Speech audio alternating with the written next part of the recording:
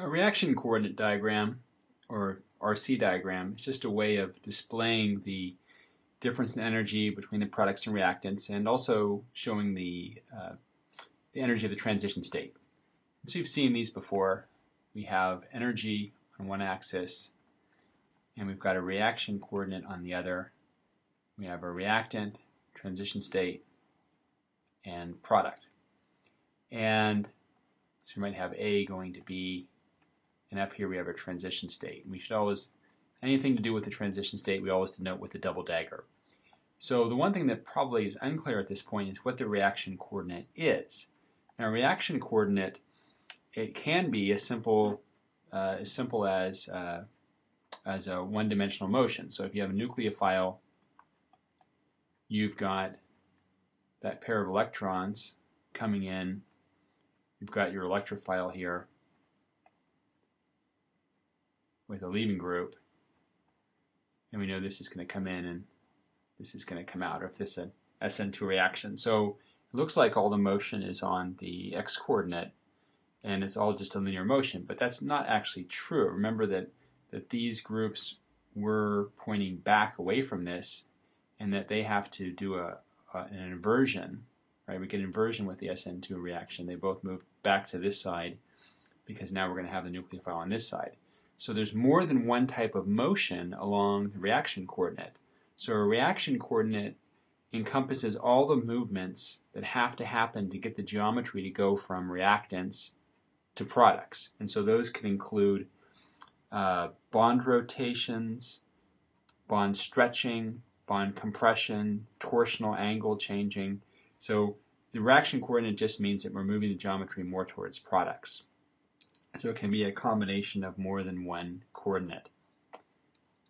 Another thing we can point out in this diagram is that if we look at this distance,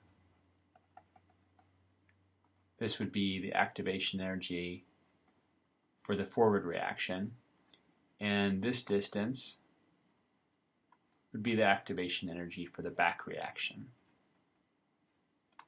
And so we can sort of get a picture of what the sizes of K1 and K1 prime would be just by looking at an RC diagram.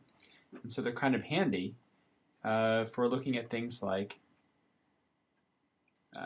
if we had a parallel reaction, we could draw that on a reaction coordinate. Now in this case, the reaction coordinate would be kind of bidirectional, right? We'd have, if we're going from reactant to product A or product B by two competing reactions here, by looking at the difference between these, we can see what the equilibrium constant for the R versus A reaction would be, because these are energies of R and energy of the product A.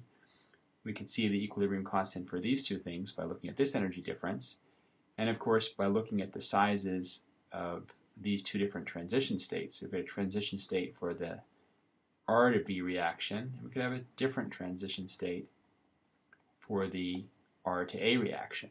So we can see which of these is going to have a bigger rate constant. Now in this case it looks like the forward rate constant for the two parallel competing reactions are about the same. So under kinetic control we'd expect to see equal amounts of A and B being formed from that reactant. On the other hand, if the temperature is great enough that we get significant back reaction, in other words, if thermal energy is comparable to this back reaction activation energy, we could get back reaction here. If we get a high enough thermal energy, we get back reaction here. The whole thing would be in equilibrium, all the way from B to A. And in that case, we know that we would end up with more B, because B is lower in energy than A. So at equilibrium, we'd expect to have hardly any R, quite a bit of A, and predominantly B. So all those things can be seen on a reaction coordinate diagram. There's one more thing about reaction coordinate diagrams that you may have learned in organic, but I'd like to review, and that's the idea of early and late transition states. And this is a rule of thumb, but it's quite handy, and that says if we have a reactant and product, and the energy of the transition state is going to be closer to the higher energy thing, right? So it's going to be the transition state is closer in energy to A than it is to B for this particular reaction. And the rule of thumb is that if it's closer in energy, it's also closer along the RC axis as well. So instead of drawing the transition state over here, I'll draw it over here. So I'd be called an early transition state. On the other hand, if I had a reaction with an unfavorable equilibrium constant, we can see that this time the transition state is going to be closer in energy to B than it is to A, and so it's also closer in structure. So we'll draw our transition state over here.